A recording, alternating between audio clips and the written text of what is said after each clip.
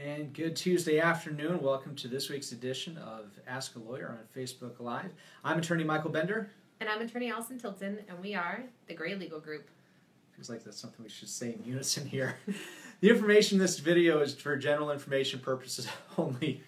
Nothing should be taken as legal advice for any individual case or situation. Do you need me to take over for you? The information in this video is not intended to create, and the receipt or viewing does not constitute an attorney-client relationship. Definitely tell that this is live. Okay, we're going to jump right into the questions today. First question we've got is, what can I do if my wife will not submit final divorce papers?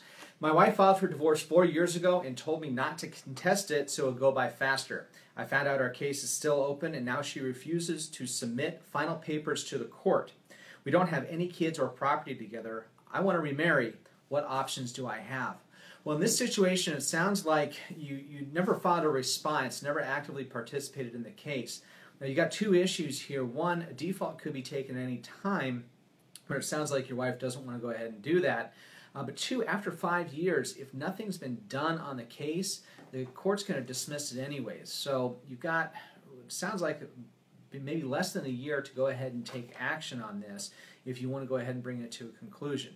Can't force her to take your default, but you can now actively participate. What I recommend doing is going ahead and filing a response in the case. If there's no kids, no property, and so forth, you can get the wheels going to get a settlement conference or even push it to trial. Basically, move the case along. It doesn't sound like it's going to be too much of an issue once you go ahead and file a response. Sounds like once you get in front of the judge, explain what's going on at a settlement conference, you'll probably be able to resolve it pretty quickly there.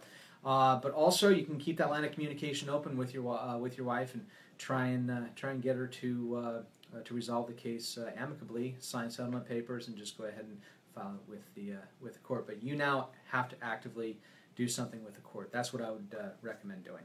All right, sounds good. The issue that I've got before you guys today has to do with property. The question is, don't both parties have to sign to cash a 401k? If he gives me some of the money, does that count as support? All right, underlying, my husband took money out of his 401k and says that my husband took money out of his 401k and says that do I need to take over for you? This is missing some words.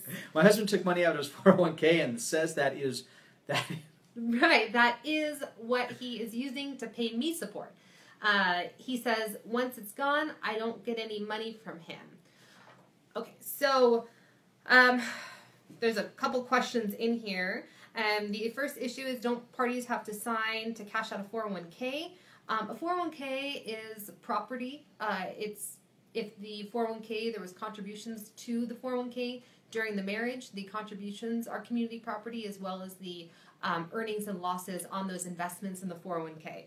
The 401k should be used in the property division of the divorce case, not for purposes of support. With regards to cashing out that 401k, generally, yes, both parties would have to agree to a cash out of a 401k, to take a loan out of a 401k, any type of distribution from a 401k, while the divorce is pending.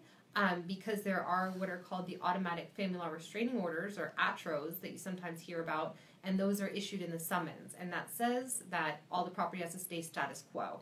So the only exception to cashing out a 401k or taking some funds from that would be for necessities of life or for attorney's fees.